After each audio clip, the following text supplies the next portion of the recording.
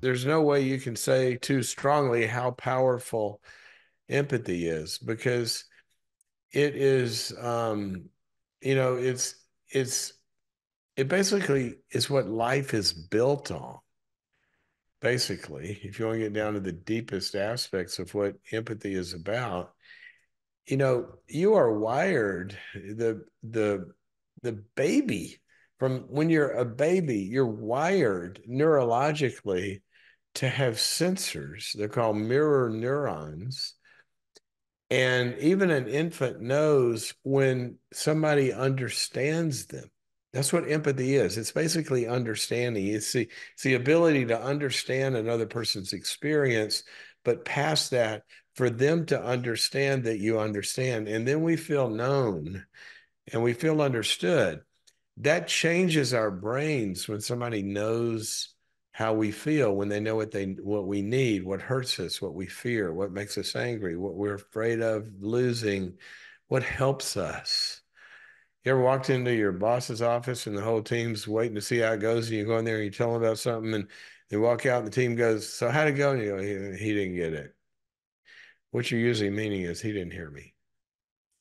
Or a spouse comes home to a note after 10 years of marriage and it says, "I can't do this anymore." And she's gone or he's gone. And they go, how, what? And they're totally surprised. But the other person's been telling them for 5 years, but they're not hearing it. And the other person's not feeling understood or heard.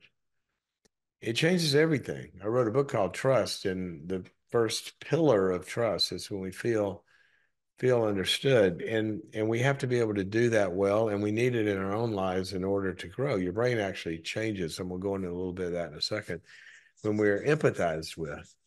But this isn't something that's easy to learn sometimes unless you've had a lot of it done to you in your life. People that are empathized with tend to become empathic people. But when I went into training, my first year, I was working on my PhD to become a psychologist.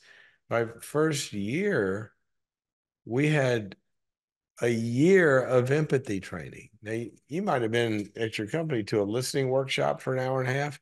We had a year of this, learning how to listen deeply so that the other person felt like they were being understood. Because what that does is it opens up their ability to experience and know themselves.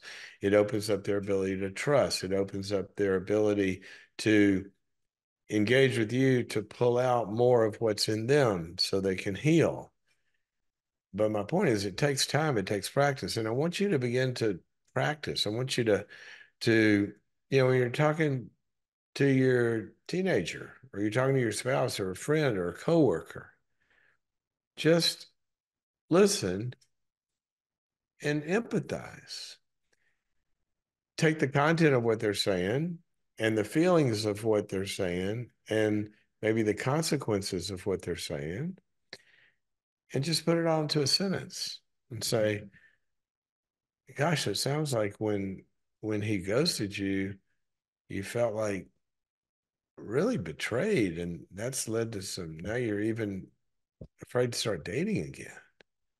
Well, yeah, because, and see what that does is they're nodding with you and they're going, "Yeah, you're," and the conversation goes deeper.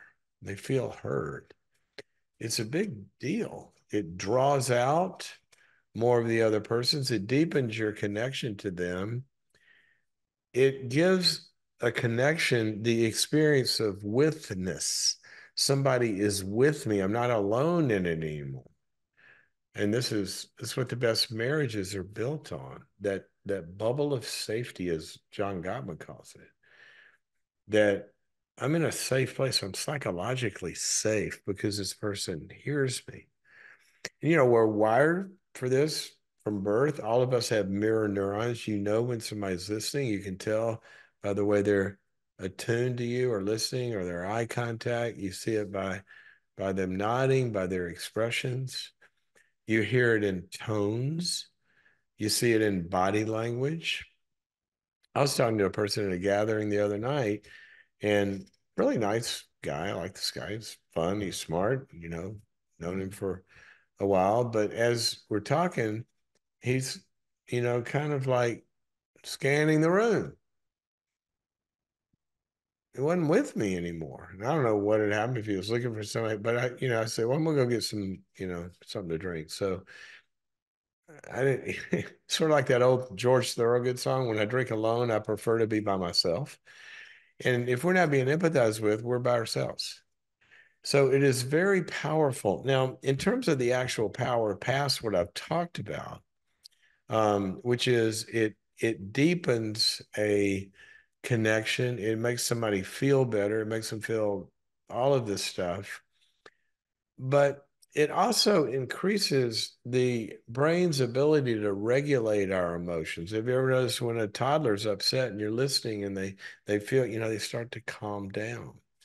Well, our brain regulation internalizes the empathy of others, and that becomes a self-regulatory process that we have because somebody else has listened to us, validated us. You've often heard in, Big Fat Out There Now is a lot about dealing with narcissistic people, and one of the big terms that came from that was getting gaslighted. Well, gaslighted is when you're being talked out of how you feel, or talked out of what you see, or talked out of your experience, your reality. In today's language, talked out of your truth. Well, empathy talks you back into your truth. It helps you realize what you're feeling, what you're thinking, and become more and more of yourself. It also helps in subject object differentiation. In other words, if we have poor boundaries and somebody's empathizing with us, we experience a dyad for the first time, and we know what I am and who they are, and that helps in the whole process of forming the structure of our brains. Character structures are formed sometimes from invalidation of early experience. That's where, you look at borderline personality, for example. A lot has been done in the area of emotional dysregulation in early childhood, of having their experiences not validated and empathized with, and it turns into rage states that live in their own world and pop out here and there, and a lot of stuff. So it's very important developmentally. It's very important in both the etiology and the repair of what we call character disorders, borderline personality, narcissistic personality disorder. It always makes me crazy when I hear somebody say, well, my therapist said my husband's a narcissist and, they don't change. And I go, stop it. What do you mean they don't change? We've been treating narcissistic personality disorders since the 70s. And they absolutely can change with the right kind of treatment and some other factors in place. Doesn't mean they all do, but many, many, many do. I've seen it. I've done it. I mean, but it takes empathy. Now, not only empathy, it takes a lot of other stuff like some limits and boundaries and skills building and a bunch of stuff.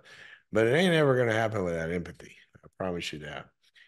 And it's just a key to life. I got to give this plug for the most empathic person that I know. His name is Jesus, and Merry Christmas. It is the Christmas season, and that is when we celebrate from, the way I look at the world, the greatest act of empathy was when God, who was not in pain and above it all, put on human flesh to come be Emmanuel, God with us, where with is empathy. And that's what Christmas is about. It's about the being with that we first of all celebrate when God came to be with us. And now we're to live out his love by being with each other in a deeply empathic connection. So a little bit on empathy there. Go practice it. Just go to the office, and when somebody's telling you a story, just empathize.